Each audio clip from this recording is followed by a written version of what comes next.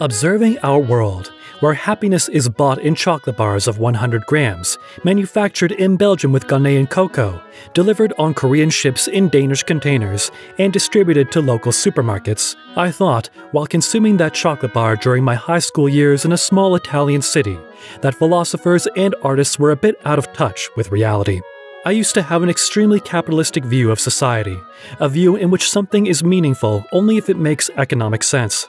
Almost nobody liked to study philosophy, Latin, ancient Greek, and history of art back when I was in high school, and also the teachers were very bad at communicating its importance.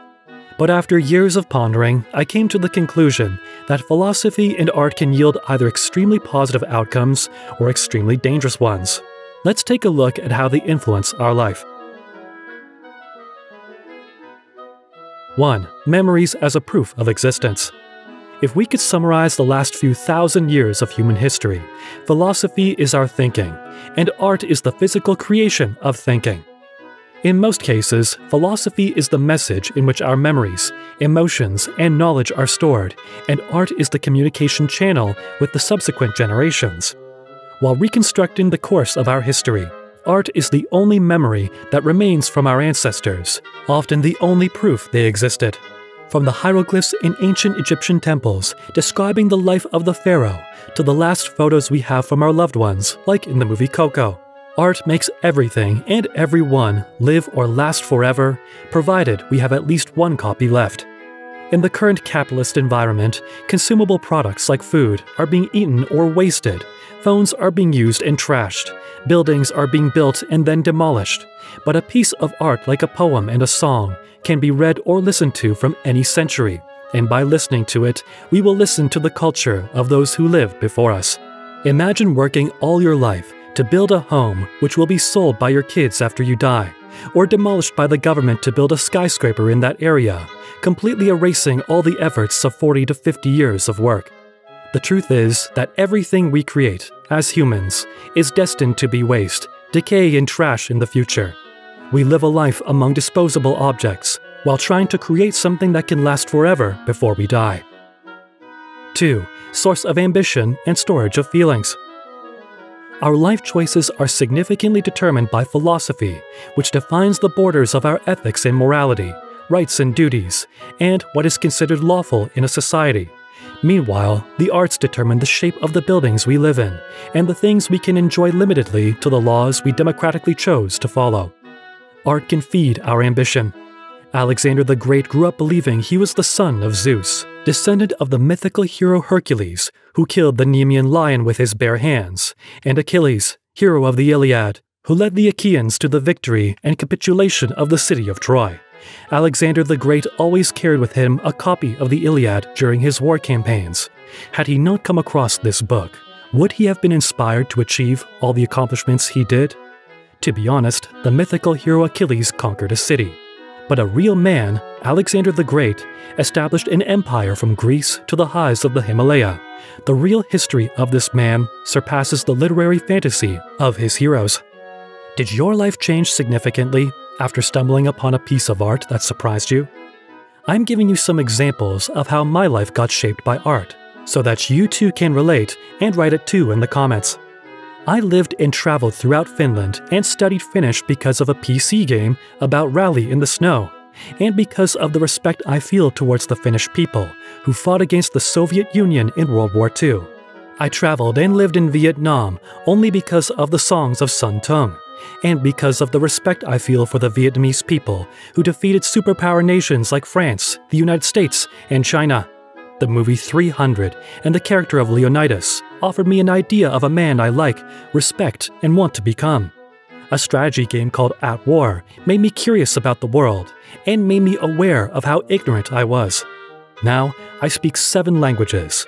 I implemented quotes of different authors in my life, from Gandhi, the Buddha, Sun Tzu, Socrates, Nietzsche, and many more. And this is only the tip of the iceberg. How did art and philosophy change you? Art is the hard drive of our feelings. If I ask you, what songs do you associate with your friends, with an ex you love deeply, with your partner or spouse? What food, smells, colors, objects, or gifts do you currently associate with your parents when you were young? Which books or words give you anxiety about your college exams or high school? Which movies, songs, or games give you nostalgia about your past? I have many songs. Each one reminds me of a particular period of my life, and so do you. Now, pay attention, because now we cover the very dangerous aspects of philosophy and art. 1. We buy things we don't need with money we don't have to impress people we don't like. Chuck Palahniuk, movie Fight Club. The favorite trick of our capitalist system to make us avid consumers is to create desires in people to make us buy things we don't need, taking advantage of the irrational and emotional part of our brain. To create perfect ads, marketers cooperate with all types of branches of artists to understand how to use the right color, right musical notes, how to create the perfect ambience to make you feel comfortable inside of a shop to make you spend more. They cooperate with writers, neurologists, and all types of psychologists to understand which words can suscitate the most emotions in a given context for a given product. They already know what you think and all the possible reactions based on your gender, age, religion, political views, etc., because they have access to all the statistics in the country. And this is delivered in such a way that it's legal in most countries. Sometimes, marketers are guilty of causing addictions to the consumers, like gaming and gambling addiction, food addiction, shopping addiction, etc. We talk about the same marketers that in supermarkets put slow music to make you relax, put the most expensive products on the shelf, which corresponds to the average height of the population. So if you want to buy a cheaper product, you have to bend down to the ground. The same marketers that also put candies at the height of kids at the cashier counter, so that kids can grab all the candies they want and annoy their parents until they purchase them. Data manipulation. As mentioned earlier, a historical event can exist only if there is art remaining to support its existence. But what if a civilization never developed art, or it was conquered by a stronger civilization? The saying, "History is written by the victors," now becomes clear. At the end of a conflict between two factions, the winner is the writer, and the loser gets all the blame.